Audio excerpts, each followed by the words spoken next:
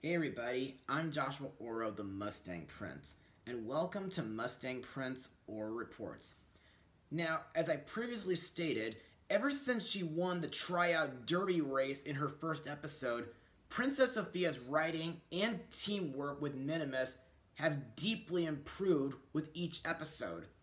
Not just with Flying Derby, but also with certain adventures, like when they worked together to save Clover from a greedy magician, when he guided a flying coach in hopes to find King Roland during Wassalia, or during several secret library missions. And for today's blog, I'm going to look at an episode where Minimus proves his flying skills to his parents. Airing on television on May 6, 2016, this is Best in Air Show. And now, let's get started. In this episode, Princess Sofia's grandmom tells her and her family that Count Barnstorm's Flying Starwing Horse Show is coming to Enchantia, and the stars of the show are Minimus's parents, Jamina and Argus. Unfortunately, while they are happy to meet Sofia, they're not happy about how high or fast their son flies. So, Sofia and Minimus must work together to muster his confidence to perform a bold stunt routine to show his talent as a capable stunt flyer. So, what are my thoughts? Well, to me, this episode is good, but it's not one of my favorites. But now, let's just move on to Mustang notes. Now, the moral of this episode is, don't let anyone tell you what you can or can't be. And to me, this lesson kind of makes me think about what I sometimes go through, even when it involves my own parents, who also never take me seriously or see me for the grown-up Mustang Prince who I am. Also, this episode takes place sometime after Sofia's first Storykeeper mission in the secret library. Plus, this is the last episode where Amber and James wear their Flying Derby uniforms, and it's also the last episode where Tyler Myrna voices James. As for the animation, well, I think Toei on CGI animation is still awesome, and as Mustang Prince, I love how the episode centers on stunt horses. Plus, I think their flying maneuvers are absolutely spectacular. And I also think this episode makes a pretty daring underdog story. Also to note, when this episode first aired on TV back in 2016, I saw it on YouTube while I was still recovering from my second cell tumor surgery on my femur, and that was almost a month prior. Plus, while it is very irritating and cliched, I like how the episode focuses on the relationship between a young grown-up horse and his parents who don't take him very seriously. And now, let's move on to the episode's song, I'm a New Horse Now, sung by Minimus while voicing his desire to prove himself to his parents.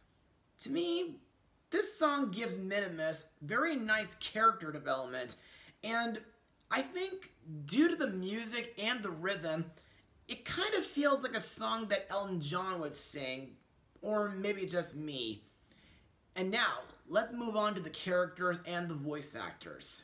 Princess Sofia is voiced by Ariel Winter, whom was young Kairi in the Kingdom Hearts game series, Marina in Jake and the Neverland Pirates, a few of Thumper's sisters in Bambi 2, young Trixie in Speed Racer, Marlene in the complete version of Final Fantasy VII Advent Children, Penny Peterson in DreamWorks' Mr. Peabody and Sherman, and Smurf Lily in Smurfs the Lost Village.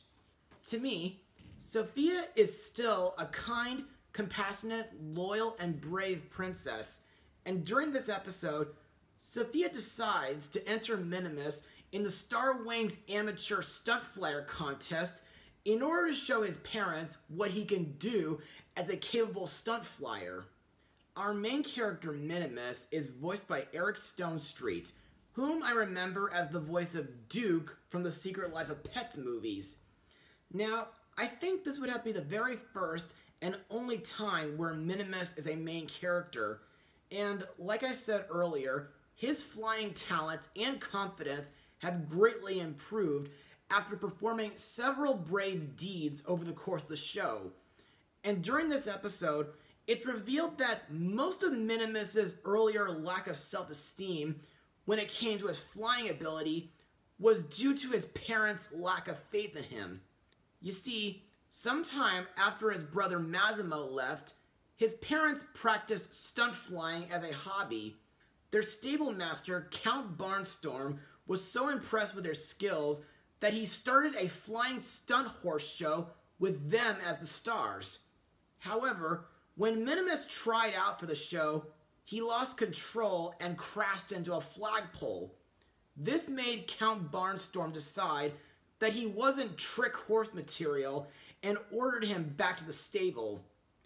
Jamina supported Barnstorm's decision, telling him that being a stable horse is safer for him. Thankfully, with help from Sofia and Massimo, Minimus proves himself to his mother. Next we come to Sofia's grandmom, voiced by the late Florence Henderson, who's best known from the Brady Bunch series. To me, while everyone thinks she's all about prim and proper, she's, in reality, a very kind and loving woman, and she loves having fun. Plus, I think it's very clear that it was from her that her daughter Duchess Matilda inherited cheerfulness. Also, for those who may not remember, Grandmom was first mentioned during the Amulet of Avalor episode when her son King Roland told Sofia, after her amulet was stolen by Jasper, that she told him stories about it when he was a young boy, like how it would guide and watch over its wearer. However, during this episode, which is her debut appearance, Grandmom tries to enter the Star Wing Amateur Stunt-Flyer contest due to her wanting to be a stunt-flyer ever since she was a little girl. So, with help from Amber and James, Grandmom gets a horse and a disguise so that Roland doesn't find out. Next is Minimus's older brother, Massimo, voiced by Dean Norris, whom I remember from the original Total Recall movie, Prom, The Book of Henry, and Scary Stories to Tell in the Dark. Now, the last time Massimo appeared on the show was in the Secret Library episode, where he was being held prisoner by Prince Roderick while he was traveling to Wild Wing Valley, until Sofia, Minimus, and Duchess Matilda saved him and helped him get to the Hidden Valley. During this episode, Massimo leaves Wild Wing Valley to see their parents' air show, and to me, Massimo makes a very decent supporting character while urging Minimus to enter the contest, despite his parents' wishes. Next we come to Minimus's parents, Jamina and Argus, voiced by Fritz Spearberg and Mindy Sterling. These two are the stars of Count Barnstorm's Flying Star Wings, and during this episode, they both treat Minimus like a little foal. And after his crash years ago, they thought Minimus would be safer as a stable horse. To me, Argus is the typical henpecked husband, and Jamina is like the typical overprotective parent. Also, every time Sofia or Massimo try to tell them that Minimus is a better flyer than he was back then, much like my parents, they don't listen. And what's even weirder is that they've never even heard of flying derby. Thankfully, after Minimus saved Grandmom, Jamina and Argus apologize for their behavior and admit that he's his own horse now. Finally, we have Count Barnstorm, voiced by Marluxia/Blue himself, Keith Ferguson. This character is the manager of the Flying Star Wings Stunt Flying Horse Show. And to me, Barnstorm and his show are a play on the Ringling Brothers Barnum and Bailey Circus. Gee, I can't believe it's been 6 years since that classic circus stopped performing. And as I said in my blogs of The Greatest Showman and Animal Crackers, I feel really bad that the children of this generation may never see a show like theirs ever again. And now, let's move on to my final words. Overall, Best in Air show was a pretty good episode, but still not technically one of my favorites.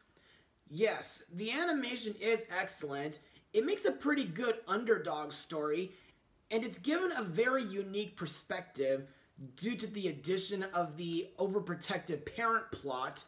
Minimus made a very sympathetic main character. Sofia and Massimo were good supporting characters. His parents, while being talented flyers, are pretty annoying due to their over-the-top protective behavior. Plus, I thought the subplot involving Grandmom was pretty good, and it really gives the episode a very unique flair to it. With all this taken into account, we have a pretty good episode. So, I give this episode an 86% out of 100. Well, that's all for now.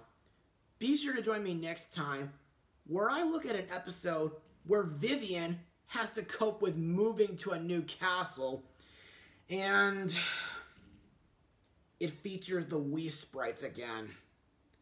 Mustang Power.